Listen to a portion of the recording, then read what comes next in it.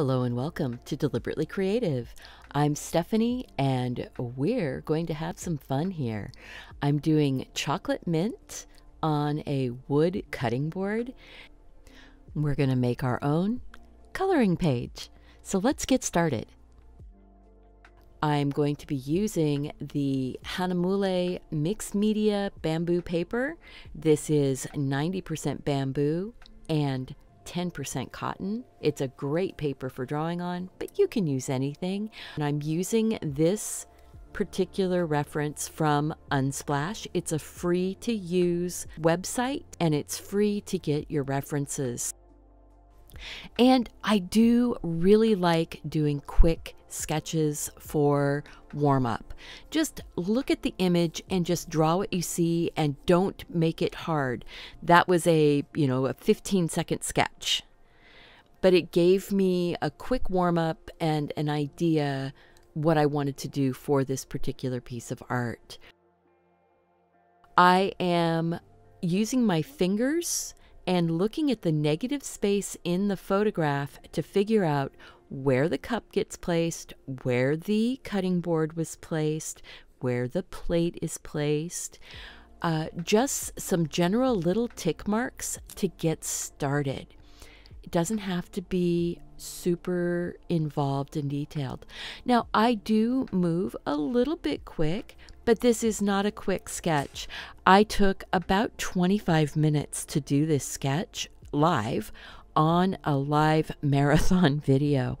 So if you're interested in hearing what I was talking about while I was doing the actual drawing during the video marathon that was 14 hours long, this was just the second one. I was still pretty fresh here.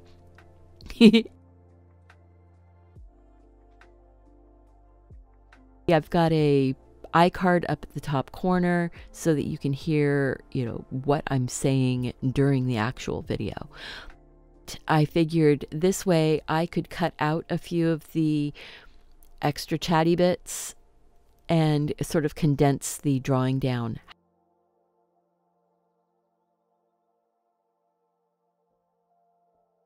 In just a second, I will be sliding it down so that you can see how the handle of the cutting board all went in.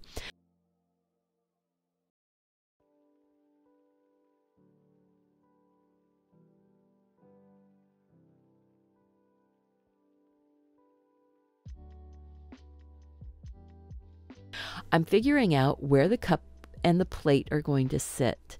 And, by looking at those negative spaces and drawing what I see, not what I think, is really the big lesson that I want you to learn. Draw what you actually see and not what you think you're looking at, because things are going to look weird. Things are going to feel out of perspective or out of shape. You can make them, you can refine them, you can get them back into the shape you want them to be. We're just using a pencil, and I'm using a mechanical pencil, but you can use any kind of pencil. It doesn't need to be, a fancy pencil. Fancy pencils don't draw any better than a number 2 school pencil, truthfully. It's learning to connect your eye with your hand and the tip of your pencil. So practicing, putting lots of lines on the paper and then using an eraser. I use a kneaded eraser when I'm doing my sketches like this, just because kneaded erasers, you can mush down, you can take off a lot of the graphite, or you can just take a tiny bit off. With a kneaded eraser, I also kind of clutch my kneaded eraser. It's sort of my security blanket when I'm drawing. I don't know. Does anybody else have that? Do you have something that you kind of hold on to while you're drawing? I don't know. Maybe I'm weird that way. I want you to take the time to just observe.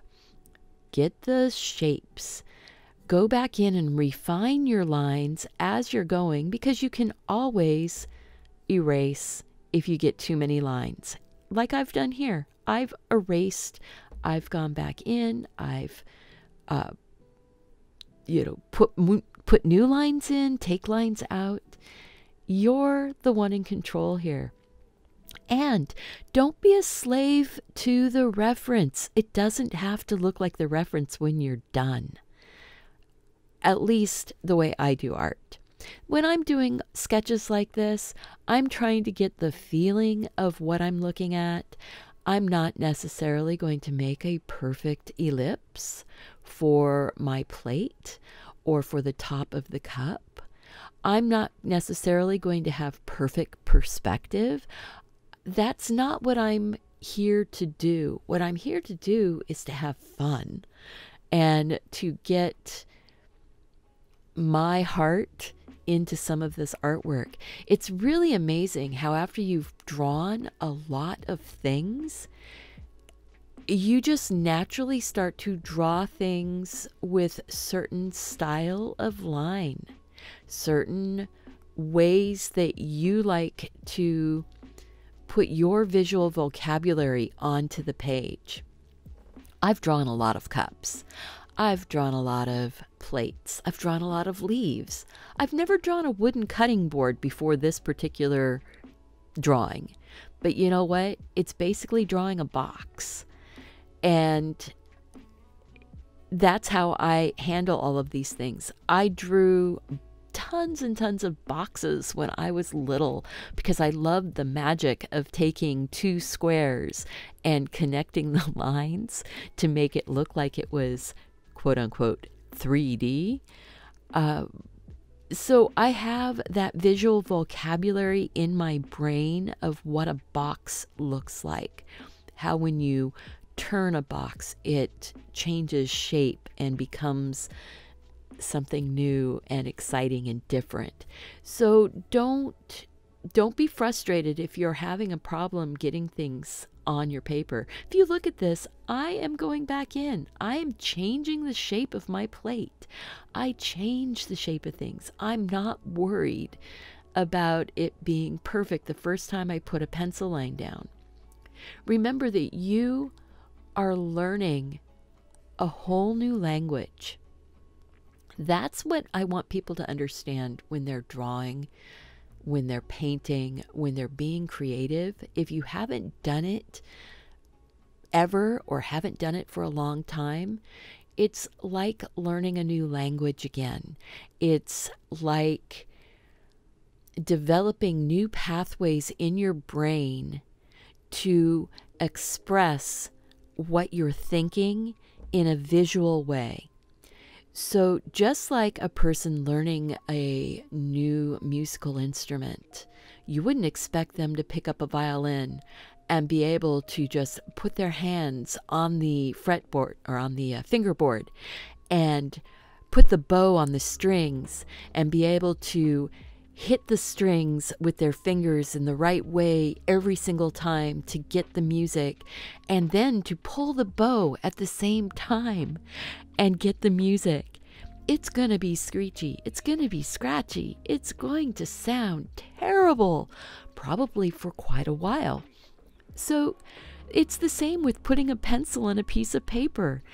If it's a new language, if it's a new skill, it's going to be scratchy. It's going to be lopsided. It's going to have imperfections. And celebrate your imperfections, because there are people now who are trying to draw with that naive, wonderful beginner look that have been that they're artists. They've been doing art for 30, 40, 50 years, and they're trying to get back to that freshness that you have when you're a beginner. So celebrate your beginning art and make sure that you don't throw away your beginning art.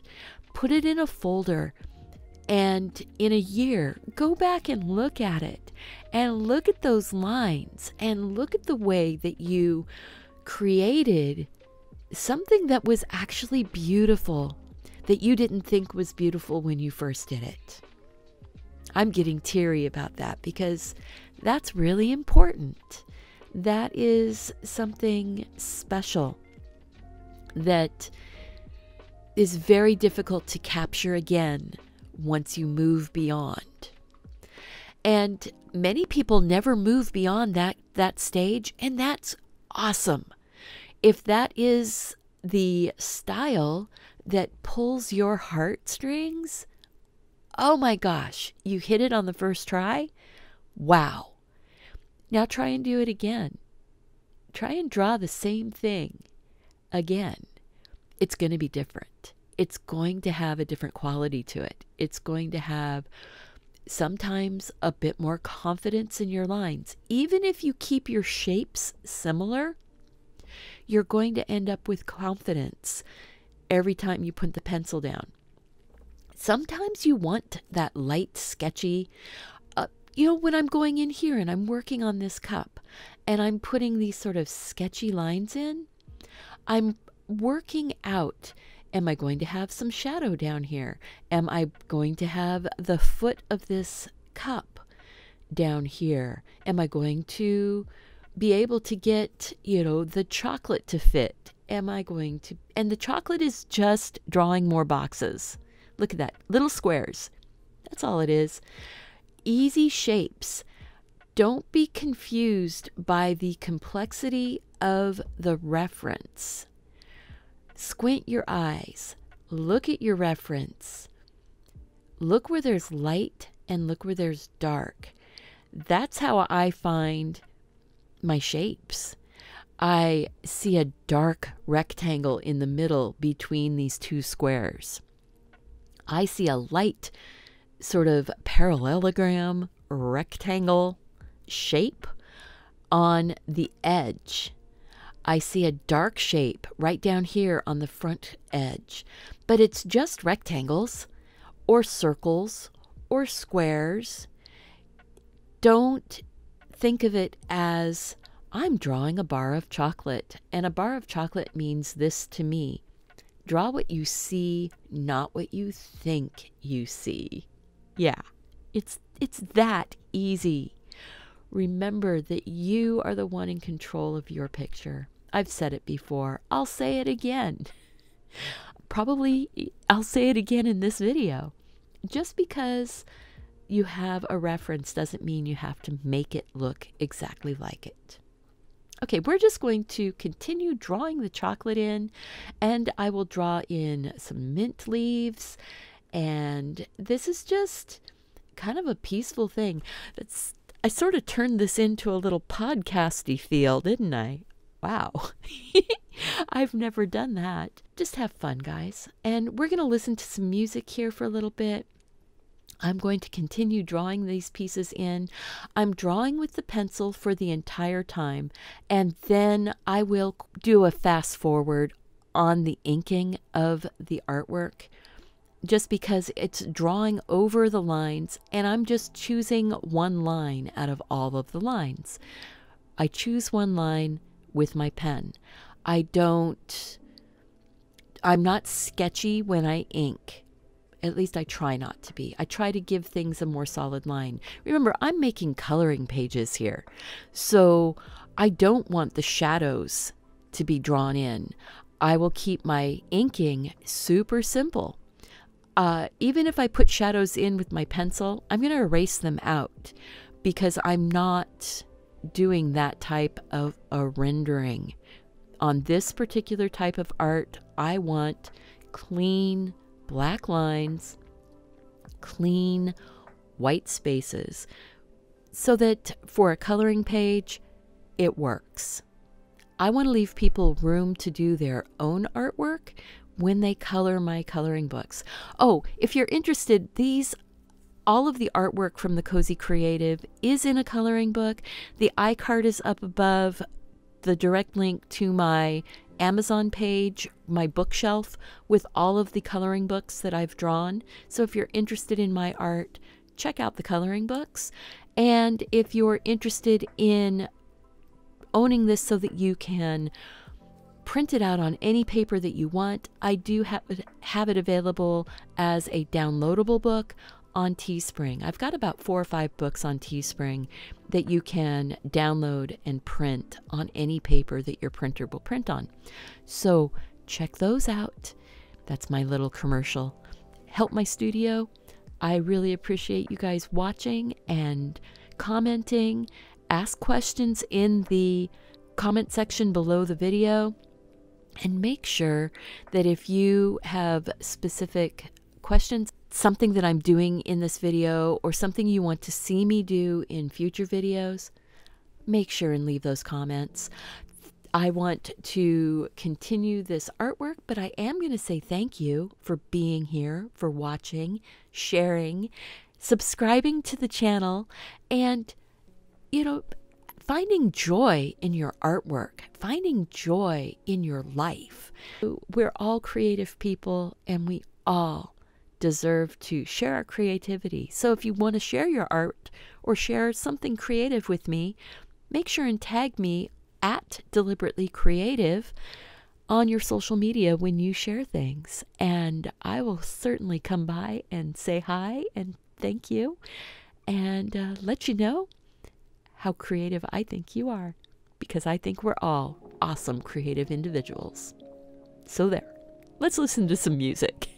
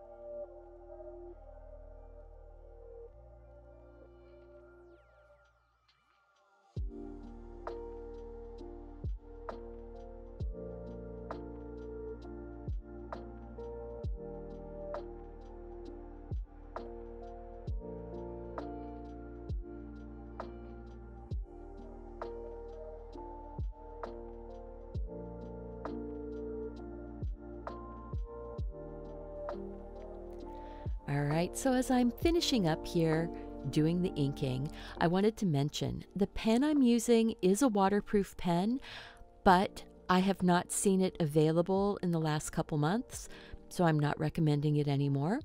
I am recommending you use either the Uniball Signo RT1, which is an office pen, fine point permanent waterproof ink.